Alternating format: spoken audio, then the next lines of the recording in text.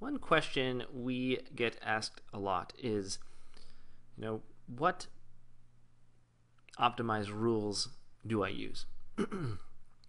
And I thought I'd just take a second to walk through a few of the most used rules. There's a lot of them. They may not pertain to you, but I think a good place to start would be with these rules. So let's take a look. If I open up the Optimize Options dialog, I can go to the Rules tab and view all rules. PlanetTogether initially ships with one rule.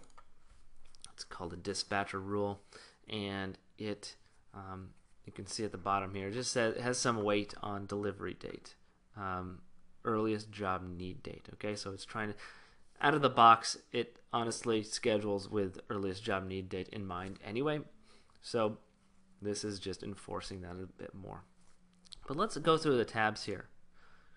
So with the Synchronous tab, unless you're bringing in revenue or you have drums in place for drum buffer rope, this is not going to be too much use to you.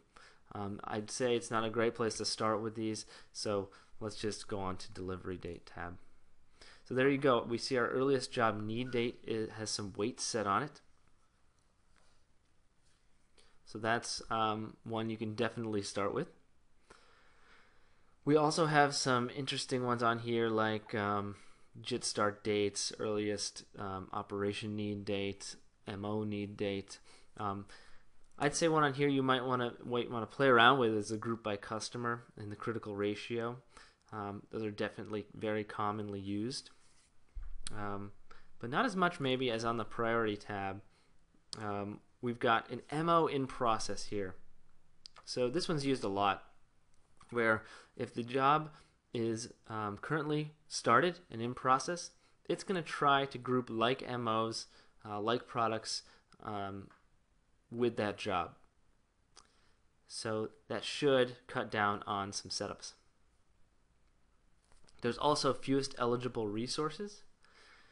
So in that case, if I've got 3 resources and 3 jobs, and maybe I don't care that it's going to take longer to run the 3 jobs they could run at the same time, but I'd have to use 3 resources. So I could add some weight to fewest eligible resources and try to group those jobs on the same resource. Priority is a good one. If you bring in priorities, you can try to get the lowest priority number to go first. Hot jobs, certainly. But you may not want to add those in the beginning. Efficiency, you see a lot of effects here, so least setup hours is definitely a good one. Essentially does the same thing as setup code. If you're using codes, you can group by setup code, which is most likely going to reduce your setup hours. And these kind of all play into the same game here. Nearest setup number, if there was a number you're using for setup. One common one that a lot of people use is the group by MO product name. So that'll try to group like products together. Essentially, if you have products running back to back, you won't have setup.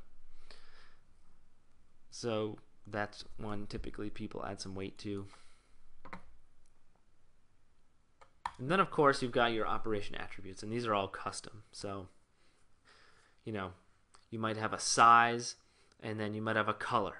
Like you want to run white before red because the red would bleed into the white. So you could have a color attribute and set certain weights on that, or you could mark a job with a red, the attribute name of red, and you wouldn't add a lot of weight to that. So